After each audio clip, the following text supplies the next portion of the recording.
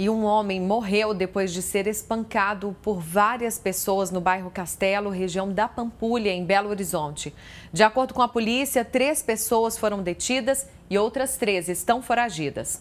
Este rapaz que estava na rua presenciou o crime. Segundo ele, a vítima teria sido acusada de furtar um celular. Vocês chegaram brigando por causa do celular, por causa que ele pegou o celular emprestado para olhar as horas. Aí a mulher acusou como ele tinha roubado o celular dela, entendeu? Aí do nada eles começaram a discutir, os caras com ele. Ele ficou bravo ali gritando, do nada ele saiu correndo, e o cara correu atrás dele. Aí um deu nele a martelada na nuca e caiu. Tudo indica, parece que não teve roubo, não. A vítima pegou emprestado, segundo a esposa da vítima, pegou o celular só emprestado. A dona do celular é esta mulher. Ela alega que a vítima estava fora de controle. Ele estava muito drogado, ele tinha bebido muito, estava drogado, cheio de pó. Ele começou a quebrar tudo aí dentro aí.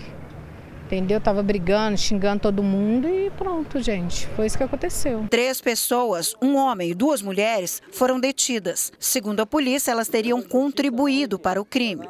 Uma autora está conduzida como presa, mesmo em flagrante, porque, segundo a esposa da vítima, ela chegou a agredir a vítima. A loira, ela que era dona do celular, ela que iniciou, vamos dizer assim, a confusão. Então ela está sendo levada para esclarecimentos. Vítima e autores moram neste prédio invadido, que fica no bairro Castelo, região da Pampulha. Aproximadamente 38 famílias vivem no local. Esse local aqui é complicado, tenente?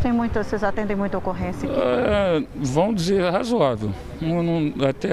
Não tinha registro de homicídio aqui não. 3 homens que fugiram após o crime já foram identificados pela polícia.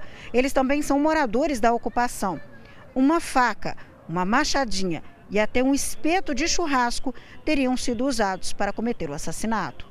Uma das armas foi deixada no local. A vítima, identificada como Edson da Silva, tinha 32 anos. Trabalhava como lanterneiro, pai de 2 crianças. Temerosa, a companheira dele, que presenciou o crime e até tentou evitar o assassinato, preferiu não gravar entrevista.